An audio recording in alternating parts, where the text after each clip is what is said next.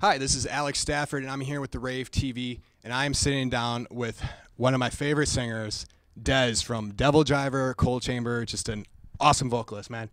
Thanks for having me, man. Dude, thanks for coming out, man. Appreciate it. Thanks for having me. We're rocking the shades for this. It's a bright, sunny day, even indoors, you know? Actually, it is beautiful here, man. Most of the time when we're here, it's just snowy and cold, but today is killer. Everybody's hanging out by the buses and by the trailers and working out, and it's cool. It's a good day. Yeah, I saw some of the guys out there lifting some weights when I pulled in. Yeah, so it's cool to pull up and have a nice day here, man. Nice you got to weather. keep fit on the road. Yeah, most definitely. Absolutely. Do you like touring summer more than winter, though?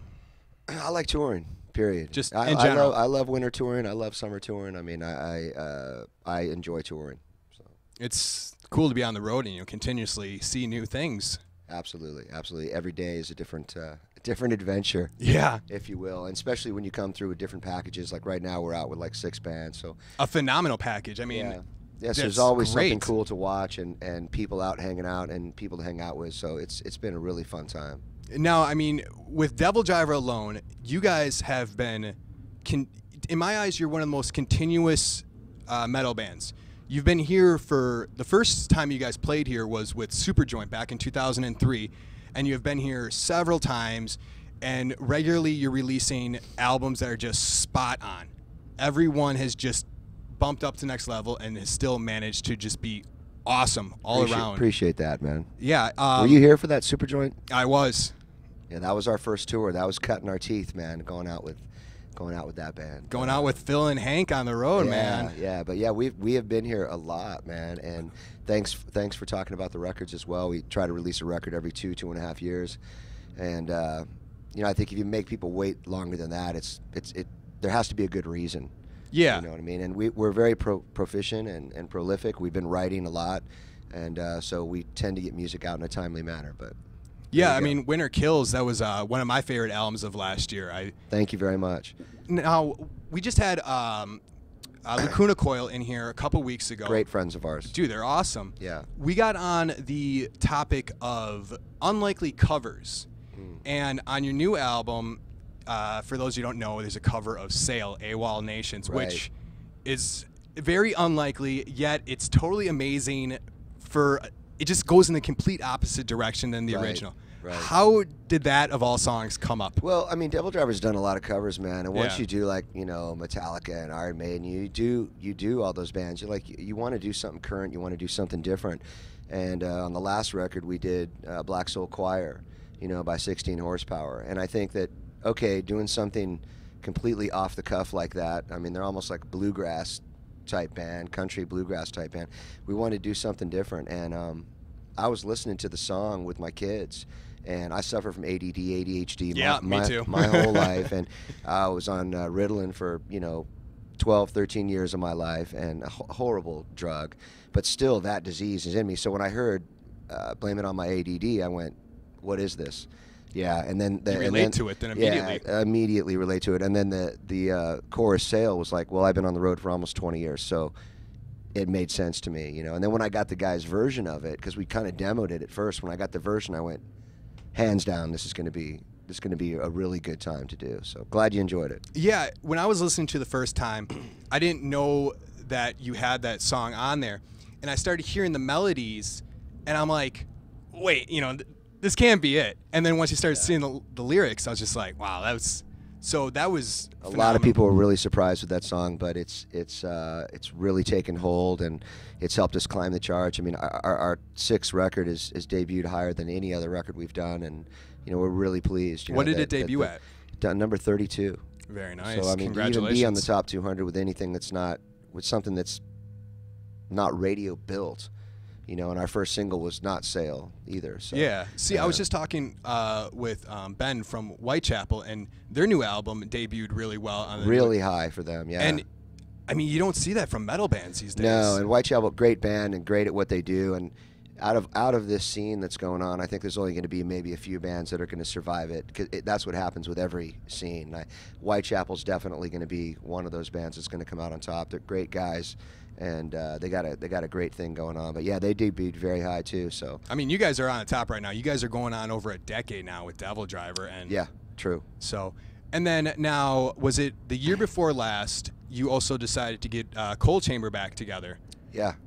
Is it hard to kind of balance, future and past, all of that together? Well, we were on downtime at the moment, with Devildriver, and it's one of those things where you rarely have time in life to make amends with people or bands or things that fall apart. Yeah. And I did, and we did. And over a period of years and years, we made amends very slowly.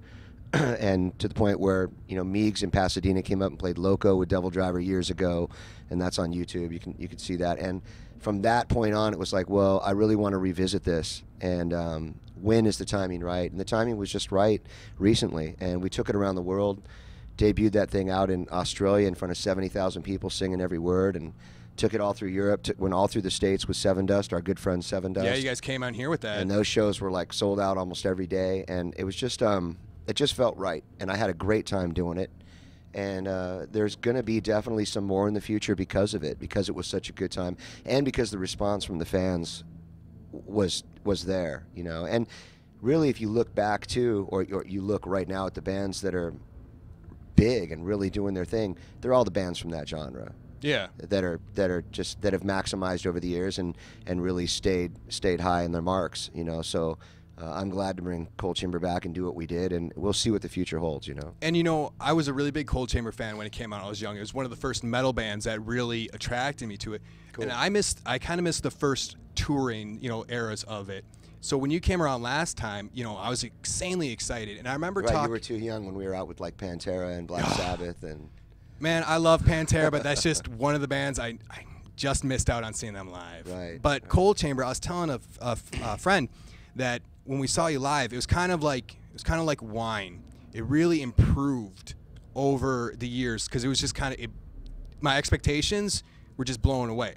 Very cool, man. And I think a lot of things ended that band. Every cliche thing imaginable, from drugs and money to women living on the bus with us constantly to everything. It just went sour, and to bring it back and then have people just come out for it.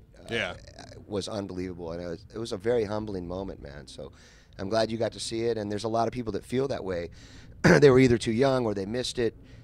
They grew up on it, but they never got to see it live, and those are the people that we want to get out and play for sure when it comes to Cold Chamber. And the fans that went over 10 years without seeing it, they're anxious for it again. So and there's a lot of them, man. I mean, it was unbelievable when we went to South America. It was like everybody was 15 and 16 years old that was out in line. I couldn't believe it. It was unbelievable. It wasn't like, hey, I saw you guys when I was 28, and now, I'm seeing you now as an older person. It was like all kids. So, which made me think we really struck a chord with people, and it's very humbling for us to take around the world. We'll see what happens in the future. We'll see. Well, I mean, regardless of Cold Chamber or Devildriver, you are definitely one of the hardest working men in metal, and I salute you. You gotta enjoy what you do, man. If you didn't enjoy it, you wouldn't do it, It's true, man. It's true. But, with continuously being so busy, do you have any hobbies on, the downtime that kind of completely opposite of music? I mean, when I'm at home, I hang out with my kids and my wife and my dogs. I got a Great Dane and a Doberman, and I'm real normal at home, Her and I go and throw pottery together, and like I do, I just try to get as much away from this life as I can when I'm home and get grounded, because we do tour so much, especially in Devildriver. I mean, we've logged more road miles in the last 5 years than any band on the planet. Yeah, that's what I was saying. I mean, you guys have been going strong for over a decade. Summer tour, winter tour. I mean, Napalm Death, Guar. I mean, countless times you have come through. Right. And we, like I said, we enjoy what we do. Yeah. But you also have to back up a record, and so when you put out a record like we do every 2.5 years, it's like got to get out, got to tour, got to get out on the record. That being said, after this tour, we're taking the first summer that we've had off in 10 years. So I've never had July and August and September off, probably 10 to 12 years. So we're taking that time off, and you gonna take a vacation? I'm gonna surf, man. You're gonna surf? I'm from California. So yeah. Me and my kids were gonna surf, and these guys are writing as well, so they're gonna go in the studio and demo some new stuff, and just take some time off, try to be human. Well, Dez, I gotta admit, dude, it's been an absolute blast to sit down and talk with you. And thanks, man. Thank you for continuously coming to the Rave and giving all the other metal bands out there a run for their money. And appreciate it, man. Yeah. Great to meet you. This venue is one of my favorites. Yeah. So I mean, from the very beginning, you know, I saw the metamorphosis of like the backstage start turning into what it was, and all the other rooms starting to get really vibed out. And like this is definitely a club that other people should come take a look at if you want to see how to do your decor and how to make people feel, you know, welcome. So. Do you remember the first time you played here? Well, it was with Cold Chamber for sure, and I think it was in, I mean, I want to say 95, 96, but I'm not sure. I'm not sure. That's awesome. Well, as I was saying, thank you for coming back, and thank you for sitting down with us. This is Dez from Devildriver and Cold Chamber. You can see them play tonight. It's going to be a killer show, and I'm sure you'll be back again. We love having you. Thanks for having us, man. Appreciate it. We will see you next time on the Rave TV.